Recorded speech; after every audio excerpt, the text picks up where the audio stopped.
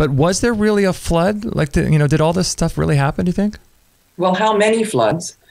And there's something about the Bible wanting us to think we're 5,000 or 6,000 years old, and nothing is allowed to be dated older than 6,000 years in South America, even if it is older.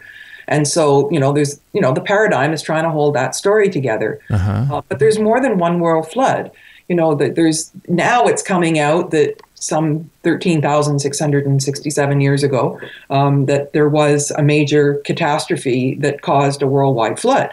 But what about before that and before that and before that? So yes, of course, and there's watermarks on things, but even that Sphinx, redating of the Sphinx, that was terribly exciting for us in the 80s when all that happened. And they demonstrated that there would have been a lot of rainfall and that sort of thing. But then there's more information coming out now, researchers that are saying it could be as old as 450,000 years, and that is absolutely earth-shattering, but they're presenting at these scientific conferences, and they're looking at the idea that there could have been a lake at the foot of the Sphinx that went all the way down to where Hawara is. So oh my gosh, we got to keep digging and digging and digging and see that it's layers upon layers upon layers. And if you have a minimum of 3 Earth catastrophes, and I'm probably, it's probably going to find out that there's more, and that shakes everything down. And then they're going to say, well, if they had diamond drill bits, find me the diamond. Well, if we dropped a diamond in my lawn here, we'd have a hard time finding it, even if we were standing there when we dropped it. Like you put 3 world floods on it, and you want to maybe have the proof of something that was carved with a diamond bit, but not the diamond itself. So, we really are very mixed up in terms of how we do research. I heard a study yesterday actually that they wanted to replicate. I've taught quantitative research methods to graduate students, so I understand how this stuff works. Right.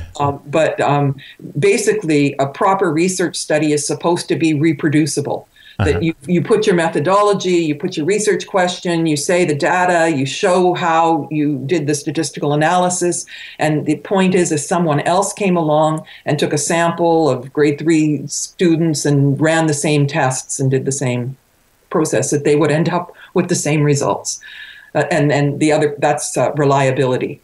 And they found that 60% of the studies that they went to replicate didn't add up and didn't have the same results. No way, 60%? 60%.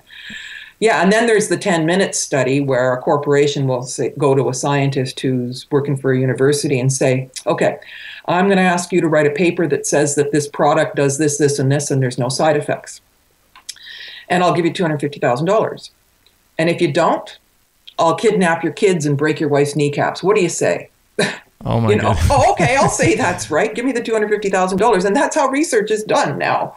Wow. It's just, if you really start digging in to find out how we ended up, so confused and disconnected from extreme antiquity and from the truth about our past, it's just amazing, the things you'll find. And the other thing, I'm just looking at a picture of Stonehenge on my desktop here. They date Stonehenge to a certain date, and then archaeologists, then they back it up, and then, a couple of years later, they back it up some more, but we come out, it's true, we know, it's like a lawsuit where they have to find somebody who's guilty and lock them up and close the case. Whether they're right or not, that doesn't come into play. And so we end up talking like that. This is the age, this is who built it. We don't know that.